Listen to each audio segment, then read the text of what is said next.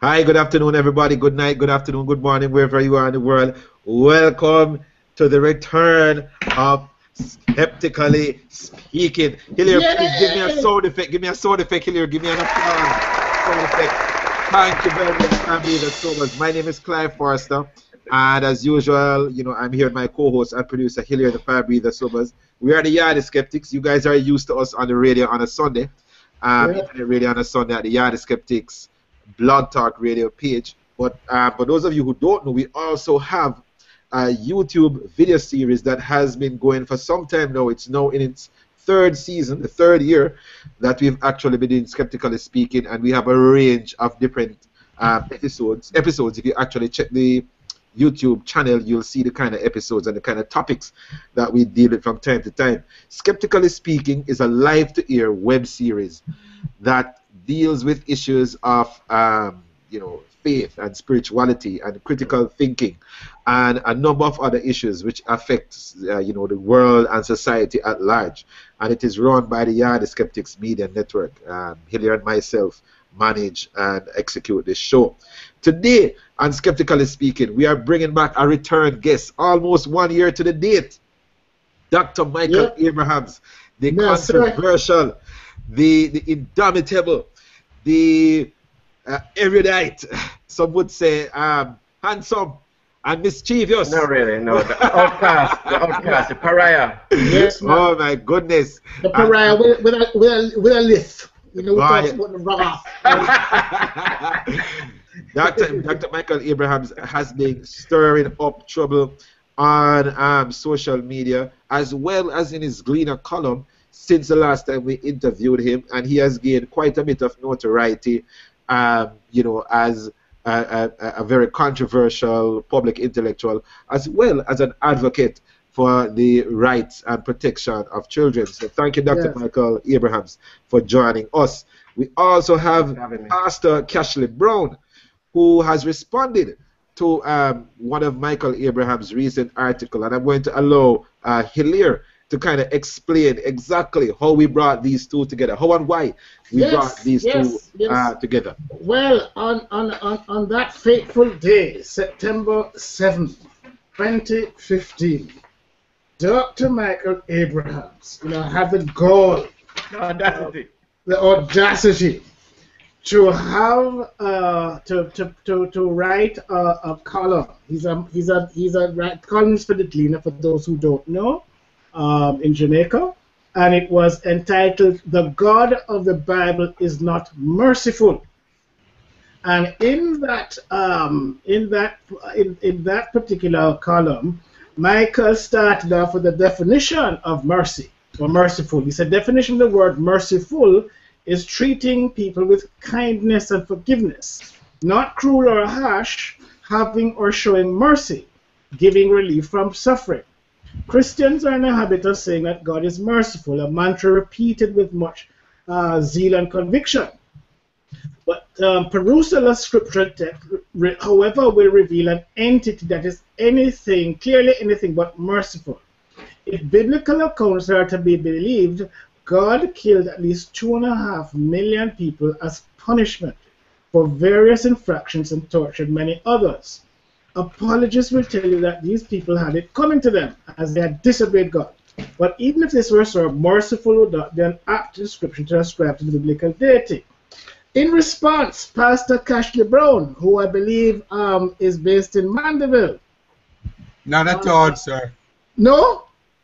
No, I am based in Kingston. Kingston. Okay. My apologies. I thought I'd read somewhere that you're in Mandeville. My apologies, sir. But in response, a rapid response, by Wednesday, September 9th, Cashley Brown was accorded letter of the day. In his letter, which was entitled, I suppose probably editorially, I'm not necessarily, this is not necessarily Pastor Brown's title, Abraham should stick to comedy and leave theology. Wow. And Pastor Brown says, in his online column, "The God of the Bible is Not Merciful," Michael Abrahams wondered how literate and intelligent people of sound mind can read the Bible and proclaim that the deity described in his pages is merciful. He crossed the Rubicon when he said that describing God as merciful smacks of dishonesty, ignorance, or denial. And then he goes on. He goes on later on to say, from his extensive quotations and the conclusions he has arrived at, it is manifestly plain that Mr. Abrams has no regard for or knowledge of the dialectical approach and the treatment of the issue he attempts to interfere with. And in pushing back on Dr. Abrams' definition, Pastor Brown says, by its very nature, mercy is of a voluntary / optional exercise. In other words, if one does not have the power to punish, he cannot extend mercy. It therefore means that if one can only extend judgment but cannot execute judgment, he is merely a de facto ruler whose decisions are made by someone outside of himself. So that's just to kind of give our viewers a kind of introduction as to this debate. I should add that Dr. Abrahams, that particular column of his was a subject of at least 100 comments, most of them quite furious at him, and he has since written a second column, which is extremely satirical. We'll get into it later on, but as we explained, the format of the debate is very informal. We're going to give each gentleman 10 minutes to speak to the issue, and essentially the essential mood is God is merciful. So we're slating it in favor of Cashley Brown, and therefore we're going to ask Cashley Brown to start off with his 10-minute defense, his apologia of the proposition that God of the Bible is merciful. Pastor Cashley Brown, you have the floor. Thank you, sir. Ladies and gentlemen, I will commence this debate by stating that the punishment of lawbreakers is one of the most outstanding features of every known civilization that man has ever inhabited. And this exercise of punishing the lawbreaker is very pivotal to the establishment and maintenance of law and order, the absence of which provides the basis for anarchy and destruction. Without law and order, society cannot develop, it cannot prosper. So, for a society to be on pillars of growth, law and order must be upheld. Without that, society is always going to be on the brink of trouble. Now, if you and I,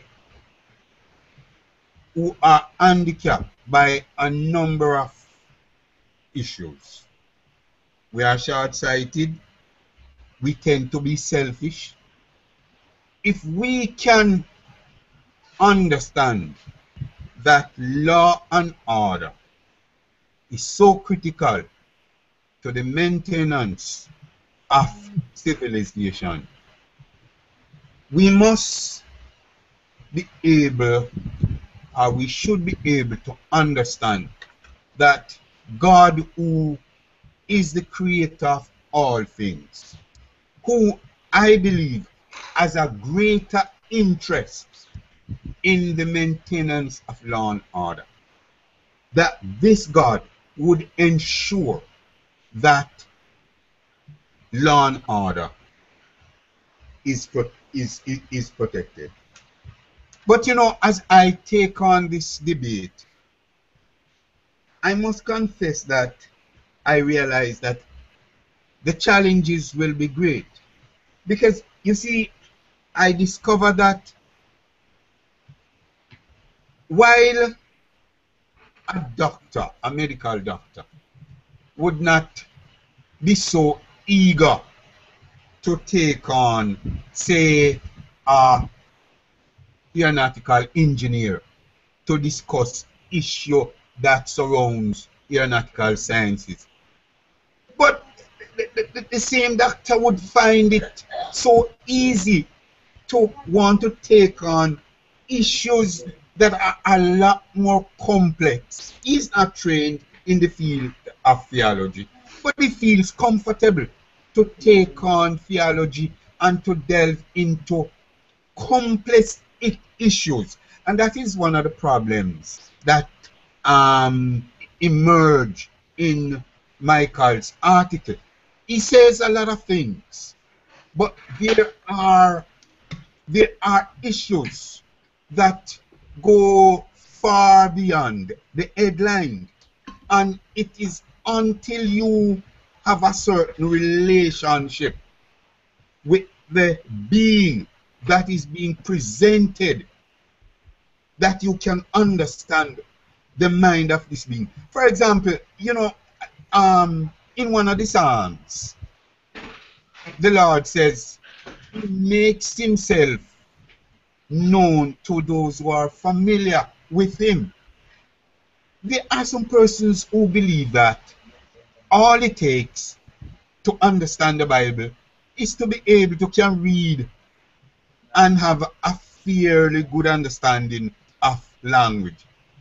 But it goes way beyond that. The Bible is not your usual book. The Bible is a spiritual book. It has undercurrent spiritual issues. And you have to be at a spiritual level. You have to have certain spiritual experience to understand some things that are written in the book. And as the debate progresses, that is one of the areas that I am going to be showing to Michael where he came up short. I will now turn over to my good friend Michael. Your time. Okay, thank you very much, Pash, for your opening remarks, Pastor Cashley Brown. Dr. Michael Abrahams, you now have the floor for 10 minutes.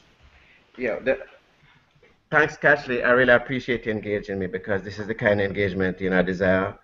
You know, people shouldn't really get, you know, vitriolic over this. First of all, with the article I wrote, I mentioned the God of the Bible. I want to make it clear that I actually do believe in God, but the deity described in the Bible doesn't fit my perception of what God is. I believe that the Bible is written by man. Man is fallible, and a lot of what is written is really man's interpretation. We don't know. You cannot prove that it is that they were all inspired by God. We'd like to believe that. We don't know what the motives or agendas were. But having said that, what you spoke about really a while ago really was about, I agree with you, punishment is necessary for law and order to be maintained. And law and order must be upheld. I totally, absolutely agree with you. But I think you're talking more about justice. I'm really talking more about the whole concept of God being merciful. Because we understand that merciful really means, you know, when someone is merciful, they're capable of exhibiting, you know, kindness and forgiveness. That is the hallmark of being a merciful being. And you're not cruel or harsh. That is how we define the word merciful. You had mentioned, you know, I wouldn't take on somebody who's an engineer in matters of aeronautics and aeronautical engineer, which is true. In terms of the Bible, I didn't know you had to have like a degree to be a Christian. Most Christians, most devout Christians who accept these things did no such course of study.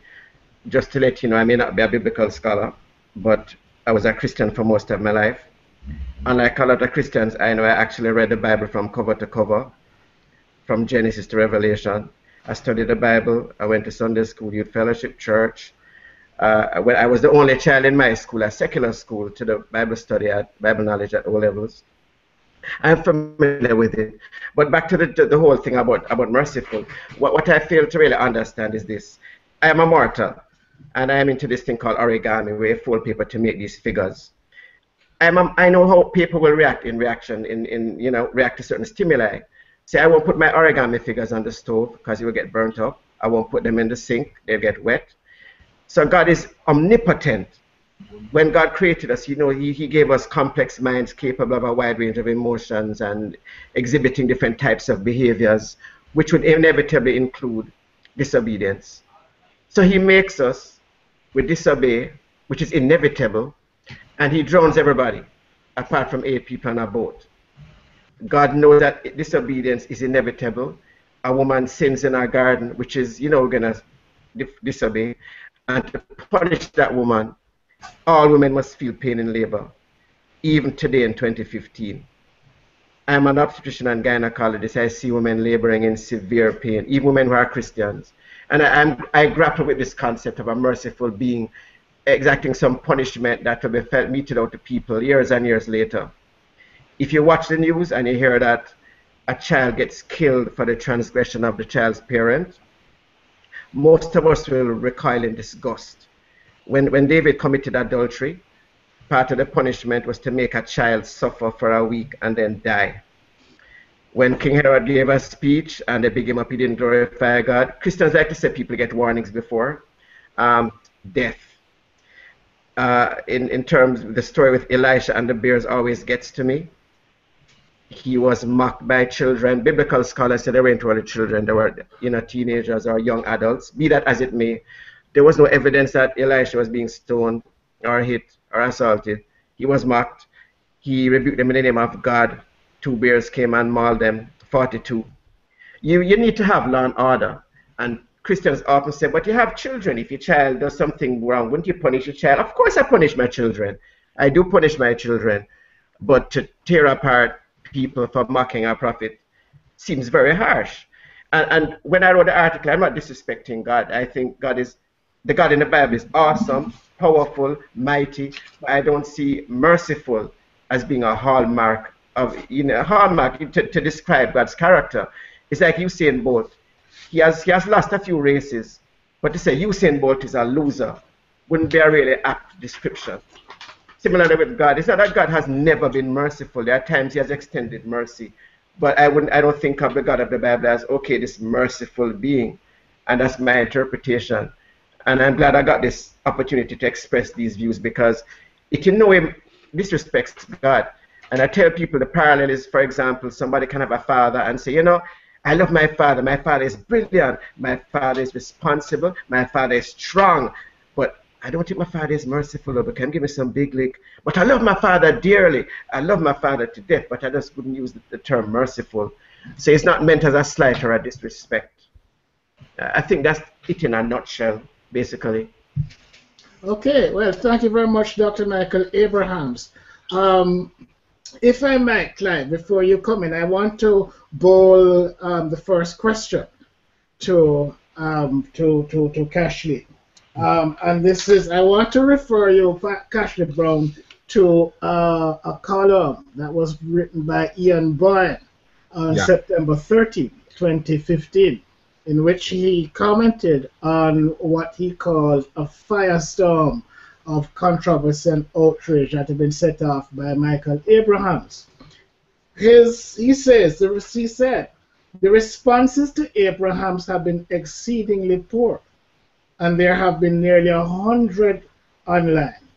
My 2 friends, Cashley Brown and Clinton Chisholm, have weighed in, but they have been weighed in the balance and found wanting. Cashley's position was that God's putting away 2.5 million beings out of billions actually demonstrates his mercy! Exclamation mark. And he quotes, despite the growing wickedness of the 7 billion of us living on the earth today, plus the scores of billions have died already, Dr. Abrams is only able to single out just 2 million who have been killed by the hand of God. Unquote.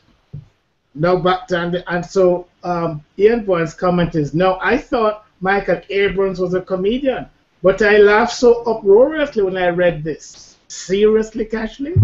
What is your response Cashley Brown, to Ian Boyne, a Christian apologist. What is your response to his critique of your response to Dr. Abraham? You know, when I read it, I can't recall being more shocked in my life. I was shocked beyond words, because I could not believe a person like Ian could commit such journalistic follow-up. And I immediately said, yeah, because Ian missed first of all, the section that Ian quoted in his speech came almost at the end of my article. You can't quote somebody less than 10% of what the person wrote. And then you quote the person, and then you did not explain why you disagree with the person. But he did. But with respect, he did. He did. I mean, in fact, he went into great detail. I've only quoted part of it. You know, I've only quoted part of it. I mean, he went into significant detail as to why he thought that the responses of all, not just you, all, that was the context, all of you was poor. And this is the reason why I bring Ian up, is because you said earlier that essentially Michael Abrahams is not really qualified to comment on, critique this complex, and I'm paraphrasing here, complex Bible. You know, it has complex theology, and essentially, you know, him a doctor, him not a theologian, what am I deal with this thing for? Now, here is Ian Boyne, who is, I think, one could say, arguably a theologian, certainly somebody very learned in Christian theology. So I don't understand why you're, you know, why you don't accord him at least some his credentials, at least, to. No, Ian does not have credential as a theologian. Ian has never done any theological work, you know, in all his writing. Okay. Ian has never done any theological work. So give me a second. So, Pastor Brown, are you saying that even Ian Boyne is unqualified to comment on this issue? No, that's not what I'm saying. Okay. That's not what I'm saying. Mm-hmm. And don't misunderstand me.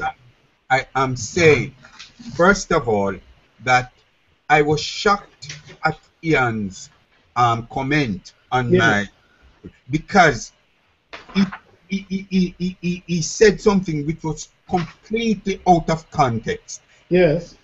Ian article, when he quoted me, Ian article wants people to believe that I was saying that because God killed only 2.5 million people out of the 25 billion that have ever lived, that is no big thing. I was never saying any such thing. You can't divorce what I said in that section from my general thrust. But if I might interrupt you a bit, Cashley. Yes. I'm going to quote you directly, because I have your article in front of me. It says here, but I'm quoting here, but despite the growing wickedness of the 7 billion of us living on the earth today, plus the billions who have died already, Dr. Abrams is only able to single out just 2 million who have been killed by the hands of God. Okay? No. How does one interpret that? You're saying he's only able, as if to say, look, ma, look at all, quantitatively, this is just a small amount. Explain to us how we should interpret that. You should interpret it within this context. Yes. All of us. Yes. All of us, mankind, from day one, we have been grieving God. We have been disobeying Him. Yes. Yes. Okay, go ahead. Out of 25 billion. Yes. Within this environment of rebellion. Yes. This being only take measure against less than 0.000% of mankind. It means that this God is not unmerciful as what Michael is trying to show. Because But hold on. Stop there. Stop. Remember, let's go back to what Dr. Abrams actually said. Yes. Let's go back to what he actually said. He said, remember, he was very specific. He defined the term. He said, according to the Merriam-Webster dictionary, the definition of the word merciful is treating people with kindness and forgiveness. Yes. Not cruel or harsh. Okay? And what he said is that when I look at the scriptures, and God has killed 2.5 million people for various infractions. And what he's saying is that just that mere fact of killing for infractions, he didn't put it in there, he didn't compare it. He just said just that simple fact does not qualify as merciful. And it leads me to ask the question of you, Cashley Brown, what exactly does merciful in your mind mean? And merciful in this sense, where, as Michael cited, these acts did not constitute being unmerciful. No. But I just want, before I bring in Dr. Abrahams, before I bring in Michael, what I want to do is I want to drill down on what is your definition of mercy. What is mercy? From my theological point of view, mercy is the extending to someone something favorable, good, that he did not deserve. That he did not deserve. That he did not deserve. Okay, let's get to something. 500 men appear in our court of law. Yes. All charged for a crime. They were all found guilty of the crime. Yes. The judge looks at all 500 of them. Yes. And said, okay, I am going to dismiss, send home 475, but right. I am sending 25 to prison. Is that judge unmerciful? But wait. Before I bring in Dr. Abrahams and indeed Clive, let me warn you that you are trespassing or about to trespass on my area of expertise, which is law. I'm glad, sir. So I just wanted to I just giving you fair warning. This is my area. Okay, no, all right, stick up in. Dr. Abrahams, Dr. Michael Abrahams. Okay, you have heard Cashley Brown address the question of mercy. You have defined it by virtue of you use a dictionary to define it. In your view, do you think that dictionary definition is adequate, or do you think there's room for a theological description or definition, which you perhaps may have ignored or not taken into account when you declare that God is not merciful? I think we all know what merciful means. It's right, a word that we learn from very early. It's a contested concept. But what I'm saying is it's clearly a contested concept. You have one definition, which you have used. Cashley Brown has another perspective. Okay? In other words, his perspective is that you get something that you don't deserve. Your perspective is that it is to treat people with kindness and forgiveness. So one is based upon getting something you don't deserve. Yours is quite different. It's an affirmative treating of people in a particular way. So I'm asking you now, do you think, in your view, that there is room for a theological definition as proposed by Cashley Brown? The thing is, where did that other alternative decision arise from? I mean, I can't tell you where I get my source, what my source is. Yes. I really don't know where that one came from. But no, but he's told you. But to be fair to Cashley, he's told you. His source of his philosophy of mercy comes from the Bible. He's very clear. So did the Bible define it as that? But is it defined as that, or is it someone's interpretation of what it means? Where you both join issues.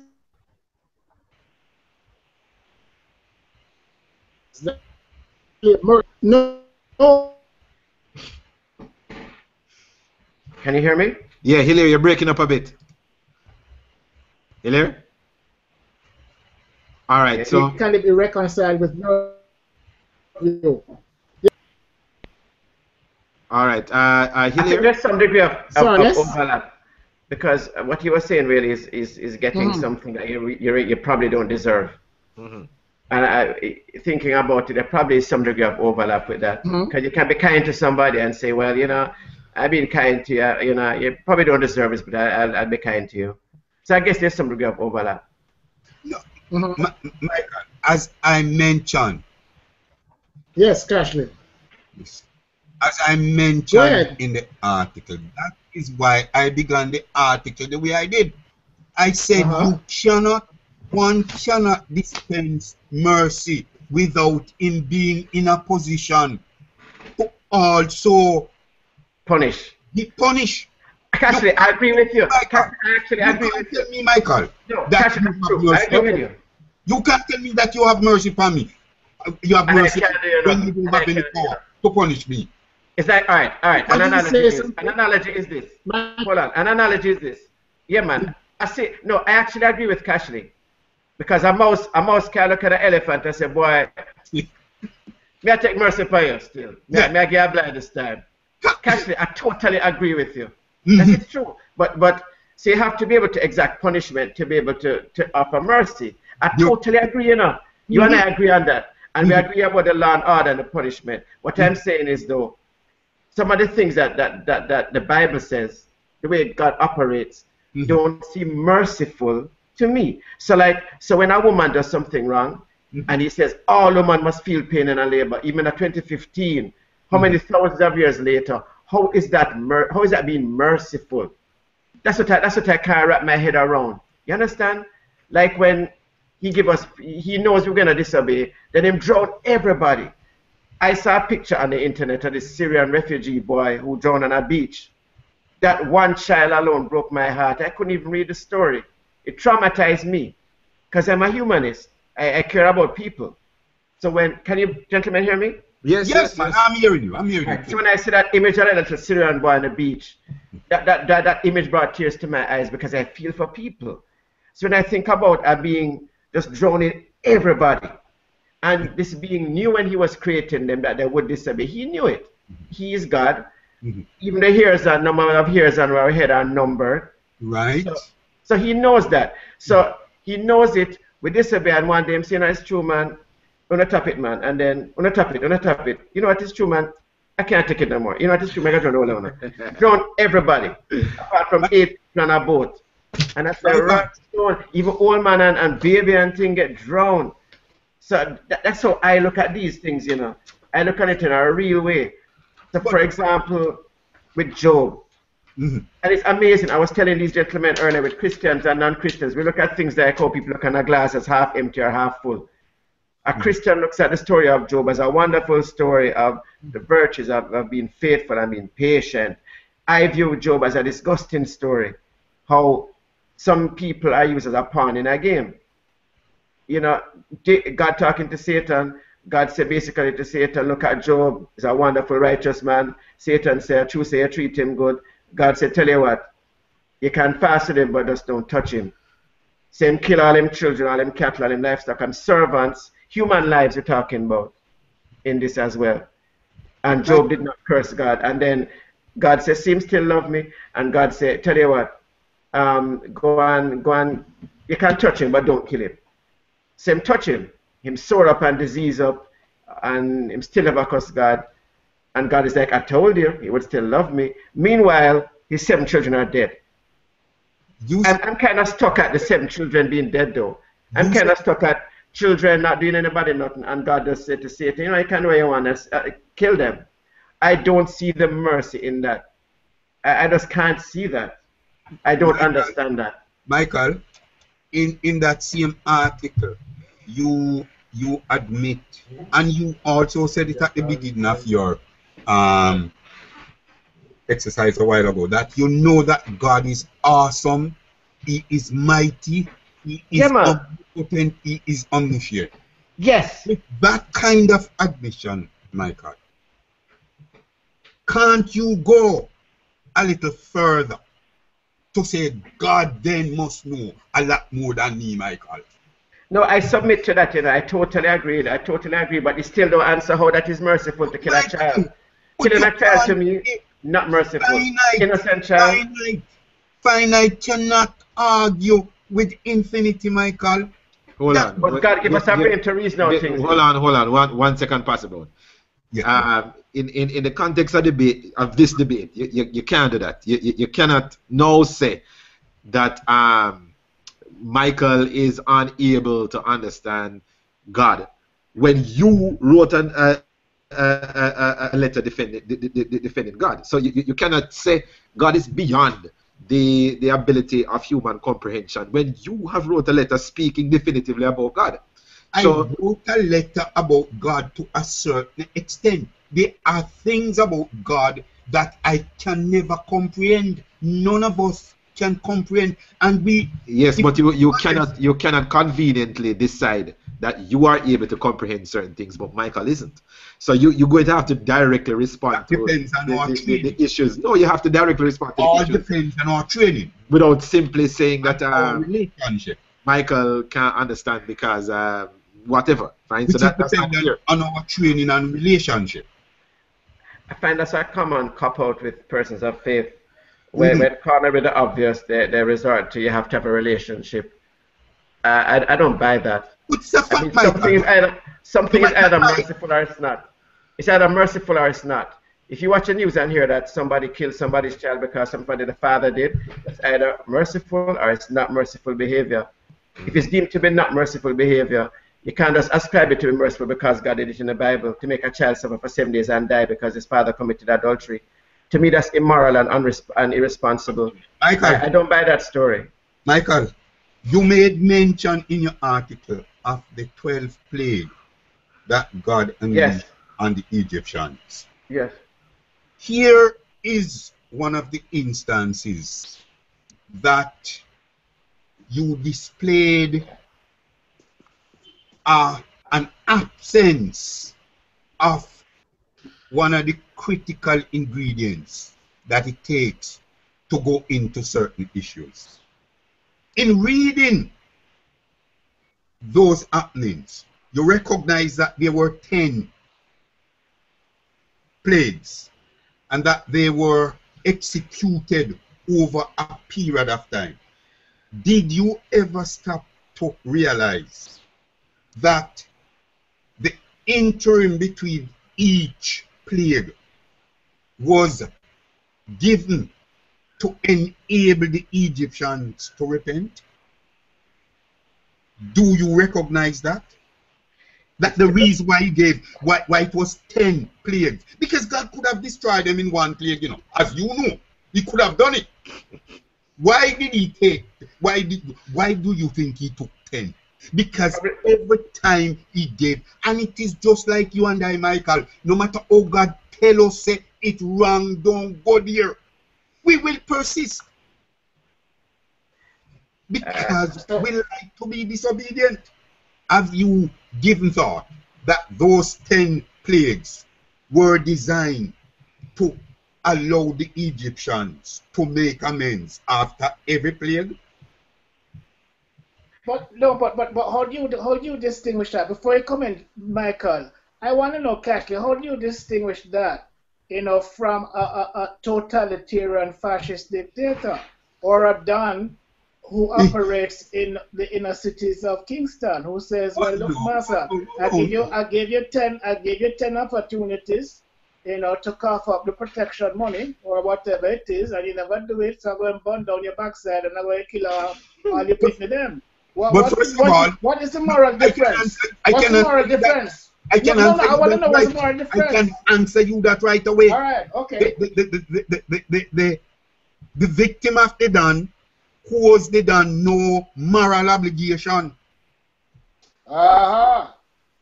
He has. Now we're coming to it now. He owes the done no moral obligation. Okay. So the done has no authority over him. So what is the basis of the moral obligation of people to this God? First of all, he is stop. Hold on. I want to drill down on that because I think that is at the heart of the issue. Okay, the whole question of how you construct morality. What I'm understanding you to be saying that you believe in a kind of divine command theory of morality, which is to say that you're obliged to obey whatever is commanded by God, and if you do not obey, then you are in violation. So I want to know, clarify, because I'm going to ask Dr. Michael Abrahams what is his notion of morality. Okay, after I clarify, what is yours? What is your notion of morality? Who constructs moral obligations? How are they constructed? God is the source of morality. I know you have dealt with this in extensive articles in the past. So I know you have, and I'm not sure that this forum is appropriate for it, because we came to look at a particular issue and we might be going outside of that boundary.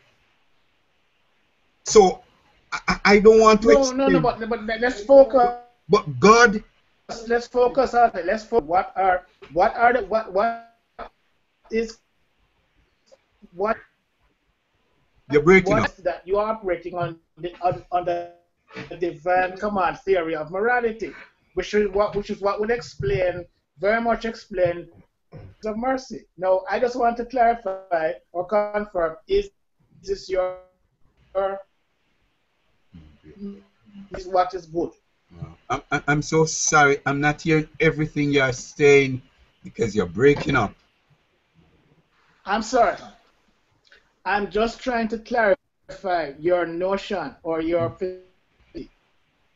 And this is based upon what you said, your comparison between what God does and what a done intimately God would do. Because my suggestion is that the behavior of your God is no different than a Don who simply makes demands with menaces, and if you don't respond, then he does you harm. You're saying no, because there's no moral obligation owed to God, to the gunman, whereas there's one owed to God. Now I'm asking you, on what basis do you come to that, other than a divine command theory of morality? You got that, Catholic? Our first obligation to God is that we are not here by accident. Yes. We are here by the deliberate intervention and exercise of God, who is our maker. On that basis alone, we have obligation to listen to him, to obey him. Additionally, he is not a despot who lay down rules that are beyond our capacity and our ability to abide by. He informs us. He gives us the capacity to overcome weaknesses. So whenever we violate his laws, he is in a position to determine whether he is going to extend mercy or he is going to carry out justice. And what constrains him? Because does God have any moral obligation to people? Of course. Really? Yes. Oh, No. so hold on. So if you have a problem with God's decision, you can reprimand him? Somebody spoke about Job a while ago. Go Yes. back and read Job more and see I've read it several times. how Job argue with God. Job told God that God was unjust. Job told God that God was not treating him fairly because he never committed any wrong. Yet God afflicted him. Yes, but that was just words. That was just words to the wind. Well, Can, you see can, what God can, a, answered him. can a human being take God to task and actually punish God for Oh something no, that he's beyond that. well then Okay, then so in other words, so just it's to not the clarify, same. you're It's not saying an that equal God is relationship. so in other words, God and man are not equal. okay, so no, just to clarify, are you saying that God therefore is accountable to nobody? God is accountable to no one. Well, what you've just done is invert and demolish any rational notion of morality. Any rational notion of morality must include accountability. Now, I want to go back to Michael Abrams. Michael Abrams, you've heard Cashley's philosophy of morality. Could you share with us what is your philosophy of morality that leads you to consider that this God of the Bible is not merciful? No, I mean, morality basically speaks to the principles of right or wrong, good or bad. And I mean, talking about morality, one example is, I mean, I think it's universally agreed that you shouldn't kill people. People like Christians like to quote the Ten Commandments. It's one of the 10 Commandments, thou shalt not kill. And another thing that perplexes me is, for example, I mean, it's one thing for God to punish. I have no issue with God punishing someone for something that they did. I have no issue with that whatsoever. But when God allegedly tells people to go and kill other human beings, then I'm going to have a problem. Comes back to the Amalekites now. Yes. Anytime you hear about genocide, most of us, with any morals about us, will object to genocide. It's a horrible thing. And Yes. if God wants to wipe out people, I mean, that's another story altogether. But when God is going to tell people to go and just kill everybody, and the extra instructions were not just to kill people. I mean, man, woman, boy, girl, sheep, goat, donkey, everything. Yes. And it was Saul who now they killed everybody apart from the king. The king wasn't killed. King was taken alive, and God was kind of ticked off about that. Yes. So he was chopped up in his, according to the Bible, chopped up in his presence. I don't even know what that means because God's supposed to be everywhere. So in his presence, God is supposed to be everywhere, isn't he? Everywhere. Yes. Anyway, so the king was spared. God wasn't pleased, so the king was chopped up to pieces in God's presence, and that's I can't wrap my head around that. You know, you tell a human to kill other human beings, including children. When I used to be a Christian, and the thing that came back to me from Christianity, you know, the thing that I retained from it is to love others as yourself. That principle is with me to this day. I'm a very loving person. So when I read something about God telling somebody to kill a child, how is that a merciful God? I don't get that one. Well, tell me something, Michael. I have a quick question for you. So, you know, earlier you said that God was awesome and mighty and a bunch of other stuff. I suspect that you might imagine he has, it is within his authority to punish. What do you then consider a reasonable balance between punishment and mercy? That's a good question. It's hard to say exactly what would be totally reasonable, but I can tell you that what I read is unreasonable. A lot of what I read is unreasonable. Yes. It's a difficult one to answer. I don't think just killing people, genocide and killing our families is reasonable. By no stretch of the imagination is that reasonable. Well, if you were to stretch your imagination, what would be merciful? What would be merciful? Mm-hmm. Punishment of a different sort, even hardship. And God does that. There are times when God punishes people. He doesn't necessarily kill them. He can deprive them of stuff, Well, deny them things that why not deprive them of a family member or deprive them of their life? the the family member part. You see, I have an issue again. Morality, killing. Yes. I have an issue with that. I have an issue with killing. Straight up. Okay, but then Straight that might just be the weakness of your own stomach. That you're correct. That may be. But going back to the whole story, going back to the whole Bible itself, it's still, I'm not, cannot be, I'm still, I would say cannot. Yeah. I'm very open-minded. Right. One day I may even become a Christian again. I'm that open-minded. My So opinions are not cast in stone, but yes, those examples do not present a merciful person to me. in a number of modern jurisdictions, Yes. the death penalty still exists. Yes. Exactly. You know, what are your thoughts on that? Is the exercise of the death penalty unmerciful? My thoughts are still evolving on that. I used to support it. Okay. And I no longer am a supporter. So my Right. thoughts are kind of evolving on that. Is it because you don't think it's merciful? Right. Yes, Cash. I wouldn't say merciful. I want to come in here. Yes. And I want to say this. I'm glad you raised that point. Because we must never make the mistake and believe that the jurisdictions that used to are still carrying out the death penalty. We must never believe that the end, the objective is punishment. The primary reason for this is not punishment per se. The government believe that they have an obligation to keep law and order. Yeah. Well, let me ask you a question. Ah. Let me ask you a question, Cashley, because so even in jurisdictions Mhm. where the death penalty exists, at least modern jurisdictions, Mhm. they take great pains to ensure that even when they're executing the person, it is done in a quote-unquote inhumane and painless way. Mhm. Now, let us say that you were God. Let us say you had the power and the omniscience of God.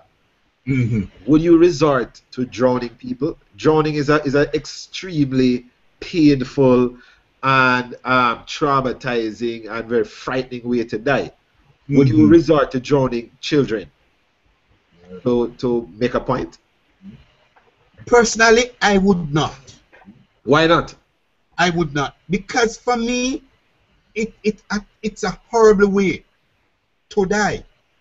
I Yeah, would. but give me a second. But what if these children live in a wicked place? They live in a It's place not like for me. Sodom or Gomorrah. Why not drown them? Why not? I don't possess that moral authority. No, It's a- but give me a second. Forget moral authority. They live in a wicked place.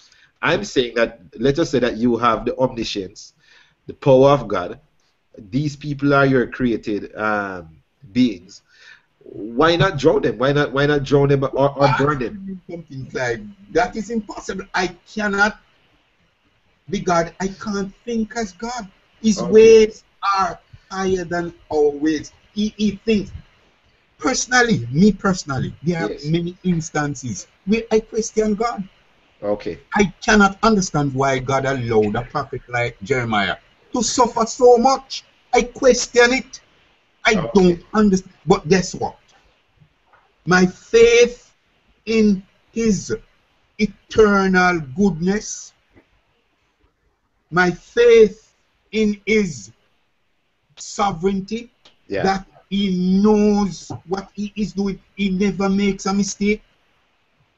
These things allow me to just say He knows best.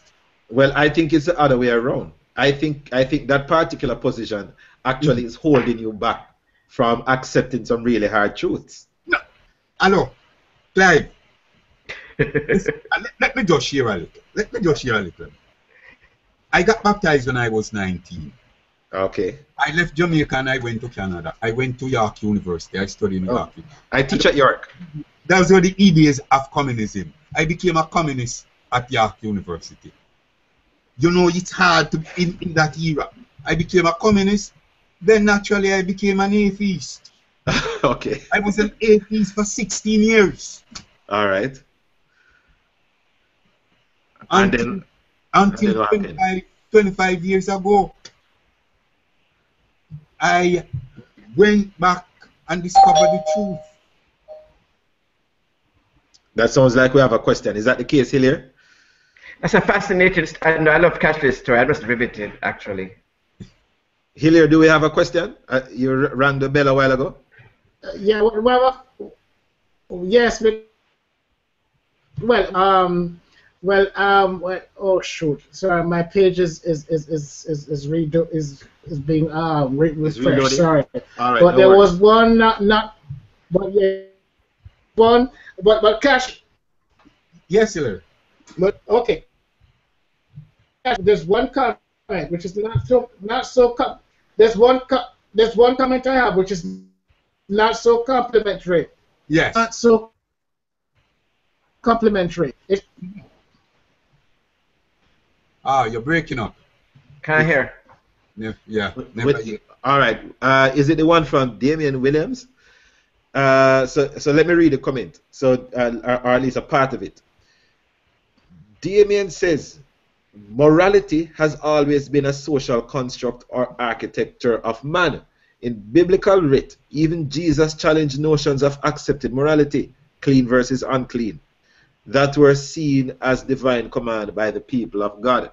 So I'm guessing Damien is suggesting that whether or not you think that there's some kind of divine framework for authority, history has shown us it has always been a construct of a particular society. It has always been a construct of man.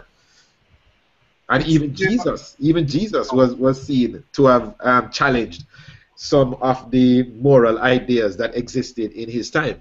Why would Jesus be challenging moral ideas if they came from God? There's no truth in that. Oh, okay. No truth in that. That is a. That's a good question. Of somebody's. That's a good question. Inadequate theological thinking. Well, this person is actually studying theology. No, if he would have known that what Jesus challenged was, I would even let's put it, moral issues that emanated from the Jewish leaders that were claimed, and the Jewish leaders claimed to have got these moral initiatives or rules from God. The mistake when so they were lying. So the Jewish leaders were lying. What's it? They were lying. Jewish leaders added a lot of unbiblical things were not given to them by God. Yes. You know that the whole literature was filled with uncanonical stipulations and so on. So what came from Judaism? Most of Judaism is not from God. Oh, really? Okay. Yeah. Well, how do you know that? The truth is. I'm curious. How do you know? What I said? You see, I want to drill down on something because my difficulty with Brown is it. Yeah. You appropriate, and you instruct to try, which is outside of reality. I think that's a major problem, and I think when you're breaking up. You're breaking. Sort of Yeah, you might have to type that last question. It's still coming in and out. Your audio is still coming in and out for some reason. I didn't hear. All right, I tell you what. I'm gonna come out. Yeah. And come back in. So bear with me. Yes. All right. All right. No worries. All right. So we're actually going to be wrapping up shortly. So finish your point, Cashley. Earlier on, Michael made reference about the Bible being written by man, so not everything in it must be taken as truth. What is interesting in that argument, and I would love Michael to answer it, who is it amongst us will determine what is truth, what came from God, and what came from man? Because Michael himself said there are certain things he accepts and others he don't. On what basis he can do that? Yeah, Kashi, that's a good point, and that is why I'm no longer a Christian. Because I say this book was written by a lot of different men, and we don't know what some of the motives are. Right, for example, man is fallible. So David was a great king, a great man, but he was fallible. Him go hold on a man wife, and that was not a good thing. So some of these men who wrote the Bible, some of these books, some of these men may have had their flaws. I don't know what the motives were for writing some of what they wrote. And then after they write it, and then they translate it, and then when Emperor Constantine come and put some together and fling some out, it's virtually impossible to know what is metaphoric. Some of these stories were handed down from generations before. Some of these stories were told long after the fact. Goes and tell, goes and show to the world. Said these are those that have no right in the canon. Until you can do that, Michael, you should. None of us can do that. None of us can do that. But we have common sense to know that killing a child is messed up. Michael, we have common sense, though. You went to school. You went to school. You had geography book. You have mathematics book. You True. Have certain. All right. You get your maths book. There are certain problems. Were you able to say this did not emanate from the source? This, so I am taking it out. Were you able to do that in any of your texts? All right, to be honest, at that time, I didn't question like no, but even as a doctor now, I give you an example. Even a doctor, if I read a study, even as a doctor who respects science, I question it. I don't buy everything I read anymore. I used to. I used to. So everything, when I read something, I read it, I say, this looks like it makes sense, but I wonder how valid that study was. I wonder what the motives were in doing that study. Because some drug companies they put out with that study, and they have their motives and they drop some big money. They know the drug will kill people. But they bring it over to you and say it's palatable and it's a good drug. I don't know some of these stories who wrote. Some of these guys could have been on high grade weed.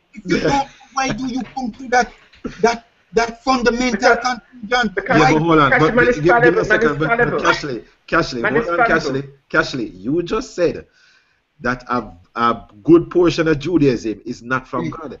Thank you. 1 minute. You just said that. So why? I want to know how he knows that. Yeah.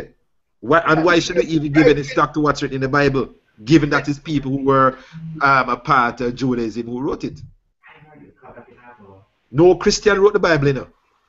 Everybody who wrote the Bible was Jewish. But Jewish does not mean Judaism, you know.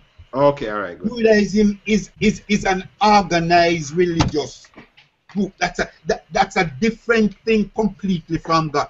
Moses was not practicing Judaism. Jesus, yeah, because it didn't exist at that time. I have two things to say, right? One, in terms of this whole thing about God being merciful and all of that, I think personally a lot of it has to do with faith. So when a Christian is devout, they will read these stories, and even it may look unpalatable. They will say, well, you know, I have faith that God really knew what he was doing, and I leave it in God's hands, and God is merciful, and I move on, because to say that God is merciful is like a mantra in Christianity. And the second thing, Cashley, going back to my original argument, I believe there's a God. But some of these stories, I don't actually believe they went exactly what they said they did, because I don't know the motives of these men. You have to be able to find the source. Why you know it was wrong. You can't just stay where you are. But some things we don't. But Cashley, if it's written by men, and Cashley, it's written by men. Men are fallible, so you can't just pick it up and say everything in there is true. You believe everything in there is true? No, not everything is true, but everything was. We agree. See, we agree on that too. We agree on enough things, you know. Wait, Michael, listen. this is something that we need to know, and this is what we have to do. It's not everything in the Bible is true, but God allowed everything that is in the Bible was allowed by God. What do you mean allowed by God? Because the Bible was inspired. Men in the Bible tell lies. We see blatant lies. Men in the Bible. But God allowed the Bible. Michael, let me tell you why he couldn't the man write the Bible out of his own interest. Which man would have write say man if he have one woman? You think any man writing out of his own interest would have write say man if he have one woman? Yeah, because some men are not very sexual. Some men are actually asexual. Some men are monogamous, but it's a very small minority. But Cashley, polygamy. Yes, you're rising. But hold on, Cashley. There's actually quite a lot of evidence where that is concerned to suggest that probably his man just write it off their own accord. I see. Polygamy is practiced heavily in the Bible, right? Right? Yeah, it's practiced heavily in the Bible, and the way that marriage is constructed, men obviously have the upper hand, clearly have the upper hand, and women are 100% subordinate. That sounds like something that a man would love. Certainly, a man back in the Bronze Age. Why would God set up such a paradigm? Why would God say, for instance, that women are unclean and they shouldn't even be anywhere near the house, and if they touch something and then you touch it afterwards, you're unclean too? You think that was true? At a particular time of their life. It's not, yes. So you believe that is true? When something is happening, and trust me, he has a good reason why he said that. Really? Yeah, he has a good reason. What is that good reason? Do you know? And you can infer, you know, because let's face it, for a woman at that time, we all know it's not the most hygiene time. Even in this modern age, it still has some inconveniences. Yeah, but hold on, give me a second. You're talking to a gynecologist here, Dr. Michael Abrahams. Yes. He's a gynecologist. Yes. And if there's anybody who can tell you whether or not women dirty up the place when they're menstruating, it's Michael. Oh, God. Michael probably know more about this than the God in the Bible. Right, but we're coming down to the closing now. I sent out the invitation for anybody who would like to join. If there's anybody who is watching live that would like to join the discussion right now, feel free to click the link that I left on the YouTube page. Any closing thoughts, gentlemen? Cashley, which church? What is your church? Right now, Michael, I am not really pastoring a church. You see, I have some issue with the Christian church. Oh, okay. Yes, and I will come and tell you. It has one that I cannot reconcile with. Which is what? The direction that the Christian church is going, I don't think I can stomach. What is the direction? It's in Jamaica? Emphasis on money.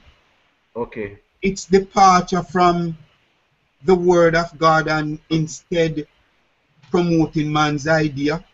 Okay. And the just one second, Michael. Just a second, Michael. Well, when you did your degree in theology, weren't you like assigned to a church? Yeah, man. I used to pastor. Okay. And which church? For many years. But which church was that? Which church was that? Which church was that when you did? The Assemblies of God. Assemblies of God. Okay. And you did your theology degree in Jamaica? No, in Canada. In Canada. Okay. Yeah. All right. So let's go into the closing arguments. I think Hilaire has a question soon. I'm just going to allow Michael to start his closing first. 5 minutes or less, and then Cashley. So what I was saying is that the God of the Bible is not merciless. That's not to say that God is not merciless. I don't really believe that the biblical description of God is really God. That is my perception. Merciful, I'm sorry. I'm tired. So the God of the Bible is not merciful. When you're talking about merciful, you're really talking about, you know, being able to be kind and forgiving, not being cruel or harsh. And the deity described in the pages of the Bible, in my opinion, does not. The word merciful doesn't exemplify that deity or that being. Killing children, making people suffer for sins or infractions committed by persons decades and generations before, killing large groups of people, telling humans to kill other humans, allowing Satan to kill someone's children just to prove a point. In my opinion, that doesn't really add up to a being who is merciful. And being omnipotent and empowering us with complex minds, that being must have known that disobedience would be inevitable, and then to be killing us for disobedience when he knew to be inevitable, creating us, knowing we'd be disobedient, drowning off basically the whole planet apart from 8 persons on a boat, doesn't really add up to a merciful being. I don't accept that. Well said. Cashley. Yeah. God made us, and he knows that we suffer from weaknesses, but he also has invested us with strength to overcome those weaknesses. He has given us more than enough information in the Bible and otherwise for us to be able to navigate away from wrongdoing. He warns us of the consequences of our action. It's not something that comes upon us suddenly. We know that if we do A, B will be the consequence. And having given us the information, the warning, he did not leave it there. He empowers us with his grace. He assures us that he is merciful. We therefore are obligated, just like any good citizen. The country says, don't drive your vehicle without a driver's license. Don't go and break the man's shop, because if you do, there is a consequence. When we do these things, it is now up to God to determine whether he exonerates us by giving us mercy. If he does not extend mercy, but carries out the justice, that which we rightly deserve, he cannot be called, he cannot be deemed unmerciful.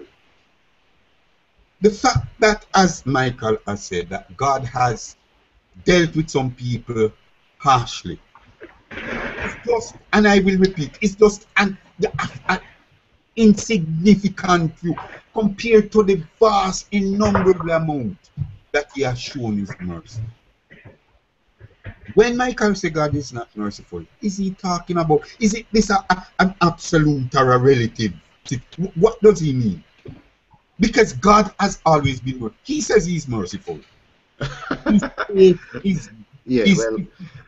Man chat all kind of foolishness all the time. When Donald Trump said he's a nice guy. When man ready them say all kind of things. God is not a man. God is not a man that he should lie. Sound like one, trust me. God is not a man that he should lie. We can depend on him. We can rest assured that he will never tell a lie. All right, cool. So we have some questions online from some of our viewers. So Nikki is asking, and I think this question might be addressed to Cashley. So as far as the Bible shows, Satan is only responsible for the direct deaths of about 10 people.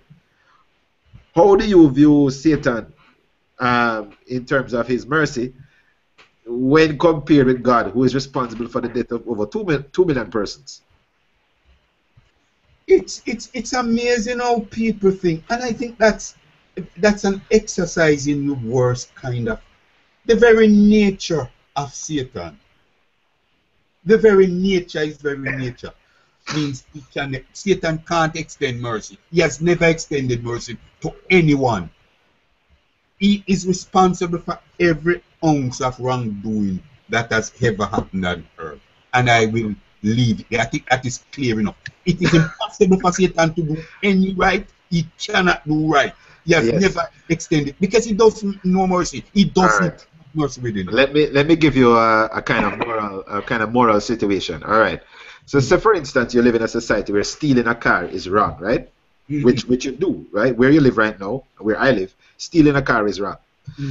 Now let us say one day that you found out that one of your family members or somebody who lived in the community, a young child, was kidnapped, and you know where this child was being held, right? You know where this child was being held, and you had to drive to rescue this child. You didn't have your car nearby, so you decided that you were going to break into someone's car, drive to the location, and you rescue the child. This is exactly what happened. Now, as you realize, you know, stealing a car is illegal. So you appear in court, and the judge decides that, well, you stole the car, and the penalty for stealing a car is 25 years in prison, and she's going to give you the maximum. Would you say that that judge, given the context, was merciful?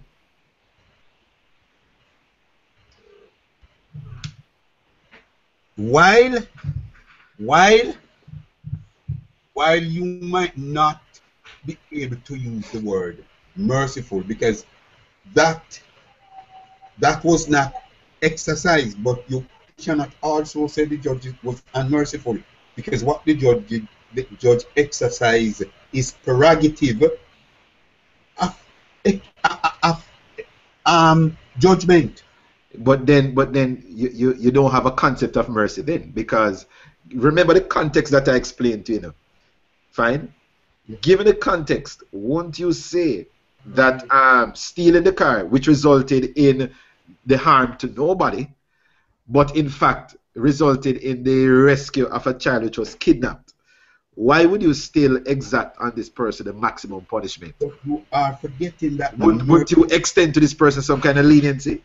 mercy is the exclusive preserve of the judge. It is his prerogative. Right, yes, and right. If he doesn't extend it, it doesn't mean that he doesn't have it.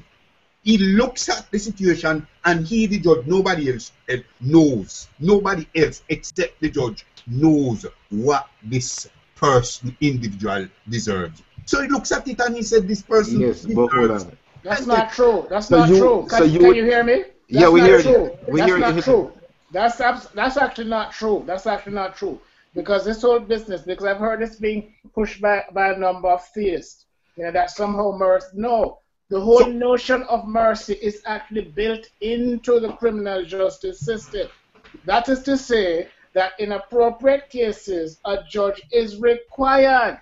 Is required. It's not just it's not just some kind of, well, if him feel like. He or she is required. That is one of the reasons why you have a process in the criminal courts, as I was explaining to Clinton Chisholm recently, whereby you have a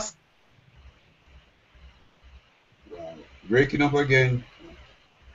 You're breaking up again. But Yeah.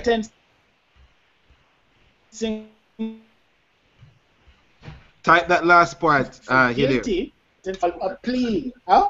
Okay, yes, all right. So I think I know what Hilaire is talking about. Cashley, are you aware of a courtroom practice where just before the judge actually sentences somebody to prison, this person is allowed to call a number of character references on their behalf?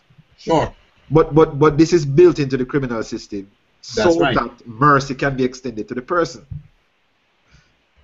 So in other words, mercy isn't just something that the judge can just dream up and decide that you're either going to withhold, you know, or dish out in excess. But in case 5, mercy can be relative. Mercy can be measured because the judge can look at the man and say you deserve 5 years. But his mercy, he can have mercy on him and give him only 3. So that's what I am saying. It is the prerogative of the judge. Well, but hold on. But what? Give me a second. On it. Cashley. The truth is that even though the judge might make the final decision, there is a societal idea of what will constitute a merciful level of punishment given the context. And this is what I'm saying. So the context that I described to you, where a man, you, had to steal a car to rescue a child that was being kidnapped and raped and so on, and you successfully completed that task, right? You stole the car, unfortunately, but you did it in furtherance of preventing and all of those now will come into consideration in sentencing. Exactly. If the judge gives you the maximum sentence, right, ignoring the context, is that merciful? Would you consider that merciful? No. If he ignores all of that the man did it to rescue a life, to rescue a child, if he ignores it and goes ahead and sentences the man to the maximum, that judge is not merciful. But isn't that kind of what God does? No. Come on, far be. No. Isn't that well? Give me a second. Hold on, Cashley. First place, no. Cashley. Hold on, Cashley. In the Bible, it is said that Joshua received direct instructions from God to invade some city or the other. Yes. And kill babies that were still in the womb. What did those unborn children do? Michael, I need to address this to Michael. Michael. Okay. Michael, you made reference in your article to something that happened in 1 Kings 14 with Jeroboam's baby. You recall that? Yeah, one of the references. I need for you, Michael, to go back and read that passage very carefully. And it has a lot to teach us about why God do the thing and how can God do the things he does. Because I understand that some of these people did some very bad things. Don't get me wrong, but I just have an issue with killing a child. Here's a child who was sick. The mother wanted to find out what was going to happen to the child. She went to the prophet.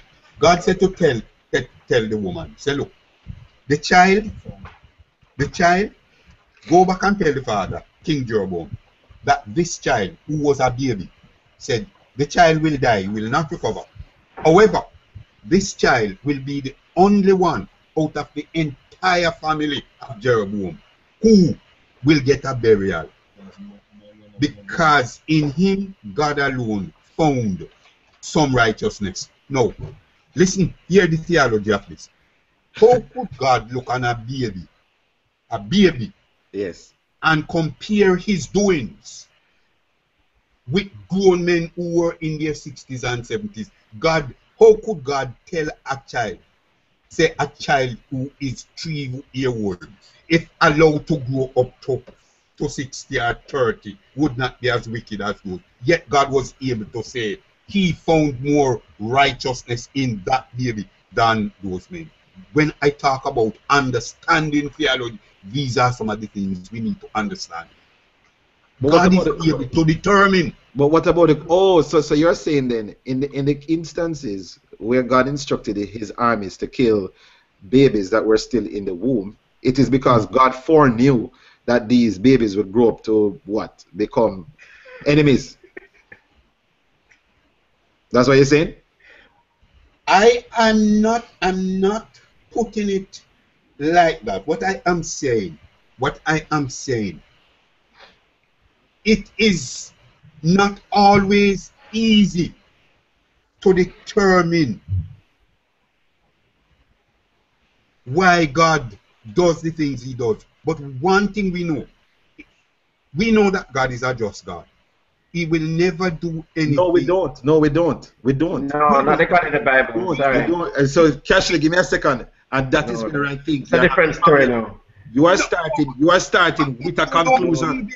Hold on. You are starting, Cashley. You're starting with a conclusion, and then you're attempting to justify the conclusion rather than look at the evidence and then come to a conclusion.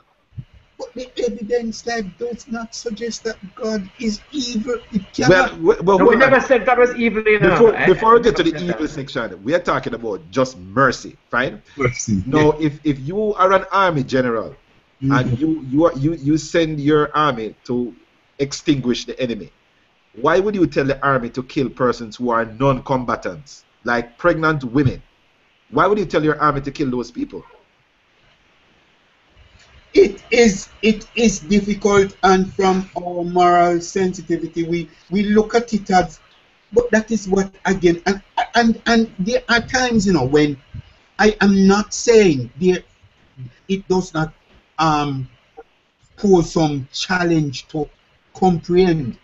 I would never say it doesn't pose challenge, but the fact is, why don't you work through the challenges rather than stuck on the conclusion that you started at the beginning? Don't believe that I just accept it blindly by faith. Yeah. No, I know that that is a thinking of, but I would love the day to come when, you know, some persons stop believing that Christians people of faith are just this ignorant who don't need to understand the inner working of things. That's not true. That's not true. We don't take things blindly. Well, it's certainly true for some people. We investigate things. It's certainly true for a lot of people. Might be same Bible to do that. To Michael Abrahams, look at the comments to Michael Abrahams' article, and you tell me, okay, if that was just not, I mean, if you tell me that We're not hearing you. We're not hearing you, Lord. Rational, okay, well thought through. Wow. Just what I call faith prophecy. And you know, to me, I'm sorry, but they were taught. I mean, Clive. Yes. You use a headphone, Hilaire. Use a headphone. Based on my circumstance. Put in your headphones, Hilaire. Your volume is a bit low. No. Based on my circumstance here, I have to wrap up now. Yes, we're wrapping up now. So well, thank you very much, Cashley, for engaging us in this debate. You gave us practically 90 minutes. You know, we went after a late start, but thank you nonetheless for you know, being a part of this discussion. We definitely like to thank Dr. Michael Abrahams as well. He had a busy day, you know, balancing his duty as a parent and as a surgeon as well, but he made it in time for the discussion. And even though Hilaire has had some technical difficulties, we managed to persevere as well. So thank you both, gentlemen, for gracing us on season 3, episode 1 of Skeptically Speaking. This is definitely quite a special and monumental episode. Thank you very much, gentlemen. It was really very much fabulous. Yes. And Mikey? Cashley, big up yourself. May you have to talk some more, man. Certainly, Mikey. I know you're praying for me. I know that. Sure will do that. All right, cool. Take care. Yes. Have a good day, Cashley. You too, my friend. All right, cool. All right, so I guess we're going to release these two. Our next episode, we're going to try to stick with alternate Thursday. So our next episode is actually going to be 2 weeks from now, and you will definitely see the notice for that once. I think we actually have confirmed an episode. Hilaire, could you remind me what the next episode is, please? the next episode, what you mean of the skeptics or skeptically speaking? Skeptically speaking. Skeptically speaking, we'll be bringing. Oops. Type it, Hilaire. Type it. Still giving some audio issues. I think lightning just struck him. God not Yes. sleep, you know. Right, the elements are out and conspiring against Hilaire. Hilaire, type the next episode because we Wasn't that one of the plagues? we still have it. But you know, thanks again, Dr. Abrahams, and thank you for those who were watching online. We saw your comments. We didn't get a chance to get to all of them, but nonetheless, we are definitely thankful for your viewership, your continued viewership over the years. Some of these persons actually have been quite faithful. Damien Williams, Stephen Brown, they've been supporters of the Yardi Skeptics Network since the beginning. And we got some comments from Sean Major Campbell as well. We didn't get a chance to get to his comments, which were done on Facebook. But thank you to everyone who managed to tune in for the season opener of Skeptically Speaking, and we are definitely going to ensure that we keep the episodes interesting and educational. Thank you for tuning in. See you in 2 weeks' time. Have a good night.